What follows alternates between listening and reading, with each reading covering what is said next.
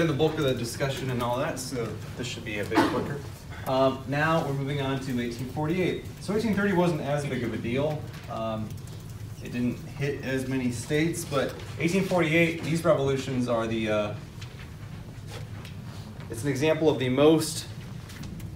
widest spread of revolutions without coordination, because this wasn't like a coordinated effort. This just happened sporadically at the same time, or roughly the same time in a bunch of different states.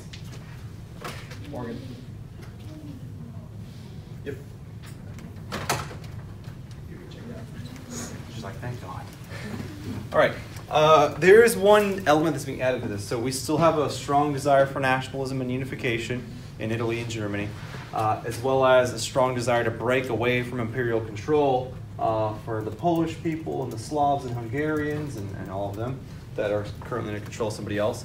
But there's that added element because it's 1848 and there's a much more poignant class struggle going on.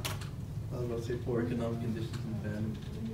That too, that's a starter, but like what's one driving theme besides the usual discontent with famine and disorder? We already mentioned it earlier, by the way. There's a growing, at this point, a growing class of people that want change and reform and freedom, and they're actually going to join up with these people, even though they're not going to agree on much, and help stir and drive these revolutions. Socialist ideas. Yeah, exactly. Socialist ideas are going to be popular, and that's, of course, working class reforms are a big part of it. And 1848, the year the big work by Marx came out, Communist Manifesto, which we'll talk about next week, at least briefly. Okay, so there's three driving forces here, and do these three have much in common? Is there something that's in common? At least between some of them. Yes. Yeah, what do we have commonalities wise? We can all agree there's a lot of differences. So there's not going to be much unison in these groups that work together, but like what's maybe one between? They all want reform in some way. Okay, that's true. They want change. That's going to unite them initially. Like we all have a common enemy, it's those guys. But once we get rid of those guys, the question is now what do we do? Because we all have different objectives, right? Particularly these two groups. Well, these two groups as well. The liberal reformers and socialists, as they want to have somewhat of equal opportunity. Yeah, they want expansion of suffrage and protection of rights and things like that. So that is the one unifying ground here. But there's a lot of middle class people here, and they don't have a whole lot of sympathy or desire to share or reduce their, what's the word I'm looking for?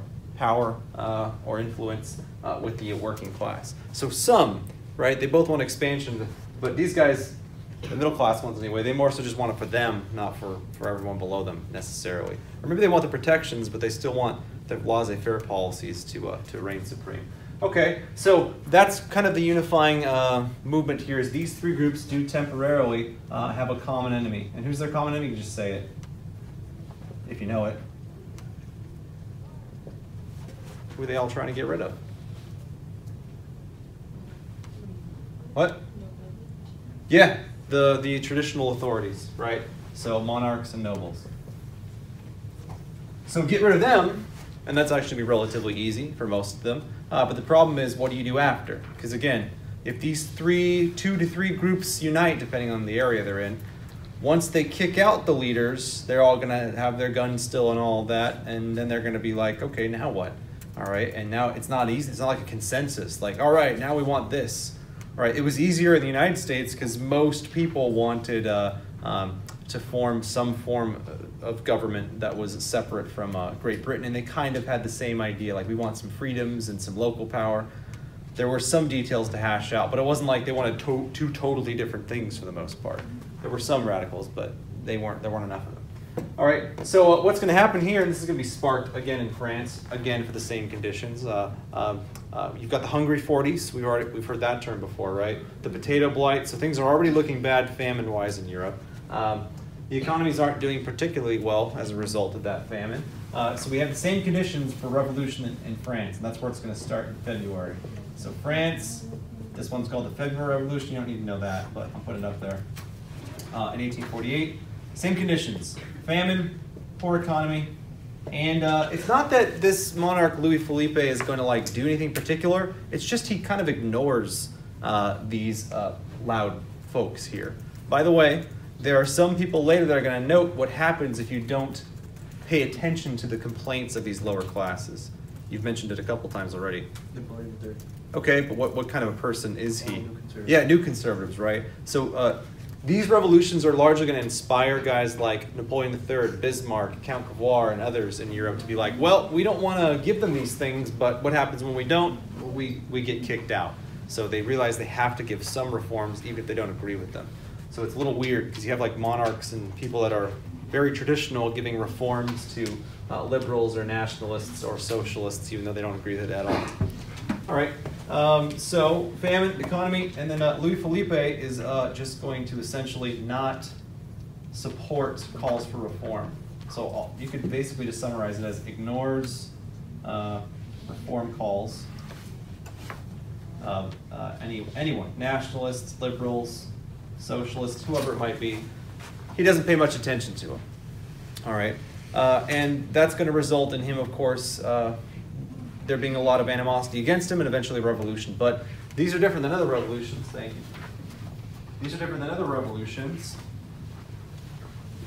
Grats. These are different than other revolutions. These are going to spread just like 1813, but quicker or slower, do you think? Quicker. Why quicker? Just because? 18 years have gone by, so what's further developed? Because of how many revolutions there were before. Okay, that might be true, but I'm talking about how the word gets out.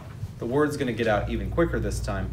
Why? I know 18 years have passed, but like specifically, what's been developing that's now going to make it easier to spread the word? Railroads. Yeah, railroads are much more connected.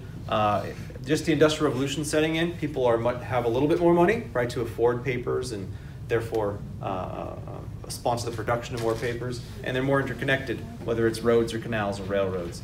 Right, so the word's going to spread even more quickly. This one is the widest spread. This one goes pretty much everywhere except for Russia. That's the one place it doesn't really get to, because Russia is just way far behind everybody at this point. These are going to, of course, inspire revolts in. I'll just put pretty much everywhere, but I'll highlight the ones we care about. Austria is a big one. Italy is a big one, and the German lands are the big ones. They're going to be very successful because no one's ready for your entire population to revolt. And back then, it's not like they had drones and missiles and things like that. Like if your citizens had guns, well, that's all your government has too. So guns and guns, there's not too much of an advantage if everyone has them and you have a smaller amount of people that also have guns. Now it's different. Like if we all got our shotguns and went to try to overthrow the government, we wouldn't even see the government. We'd just get vaporized by machinery. Not back then, though. All they had was guns as well. So they're able to rise up and kick most of them out. But here's the trick. Even though they are initially successful and they kick out a lot of these governments, in fact, Metternich himself has to bail from Austria, and they're not going to last. Why do you think these are not going to last? In fact, most of them get overturned fairly quickly, either through help from Russia or by the return of the old regimes. Because they didn't know what to do afterwards. Yeah, so they had no experience for governing most of them, but do these guys all have common goals? No, they're pretty split on their goals. Like, they want to get rid of the people in charge, but as for what they want to do after, there's not really a consensus. So they're not united afterwards, and they also have no experience governing. So while we do have these spread throughout Austria, Italy, Germany, and all these areas, trying to either break away from imperial control in Austria or unify in Italy and Germany, they're not going to last because, number one, Russia is relatively untouched, and they are going to adhere to this agreement, which means what? What would Russia have to do if they were stuck to this agreement on keeping things the way they were? Stop revolution. Yeah, they actually went around and aided these governments in restoring the revolution, especially in Southern and Eastern Europe. All right, and again, not united to stop it, and inexperienced are these groups. So it's relatively, I don't want to say easy, but it's possible for most of these revolutions to be overturned relatively quickly. So even though they rush the capitals, chase the governments out and all that, they end up coming back later and they can't stop them because they don't know what they're doing, they don't have control of the military, and they don't agree and work cohesively in the first place.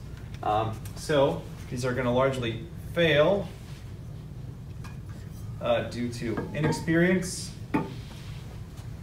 and disunity. Right, because these groups don't see eye to eye on what they want. There is one major attempt, though, to try to form a German empire that fails. So what is that meeting called, and who turns down the opportunity to take the throne as emperor of the German Empire?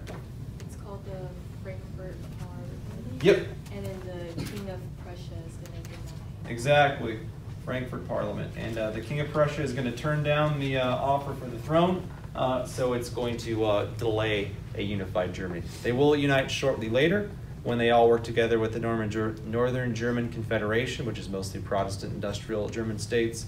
They hook up with Prussia and other southern German states and put the whooping on France and then unite, but that's a solid 15, 20 years away at this point. I think it's in 1854, shortly after. It's not immediately during, but it's shortly after that they try to continue this momentum and unite, and it's going to ultimately fail. So denied by Prussia. And if you don't got Prussia, you got nothing here, because that's the biggest, most powerful organized German state. If they're not going to agree to it, then none of the smaller ones are going to. So that's why that one stops. Okay, but Russia does ultimately go through, and or the other regimes come back and are able to take power, and most of it is undone. However, this is the last time that Europe's going to work together, because now the cat's out the bag. What's going to be happening now is you're going to have a whole bunch of nationalism that's just like, it's like the water started boiling and they just put the cap back on, but they didn't. The burner's still going. Like how good is that going to do you? Let's pretend you're boiling water. You turn up the heat, blah blah blah blah, and it's boiling and it's boiling. Like, oh goodness, it's going to overflow. I'll just put the cap on it, but I don't turn the burner off. What's going to happen? It's eventually going to overflow anyway, right? That's kind of a situation we have here. They put the cap on it, but the burner's still going. So yeah, they'll hold off for a few years, but by the time the 1860s and 70s come around, conflict is going to unite Italy together.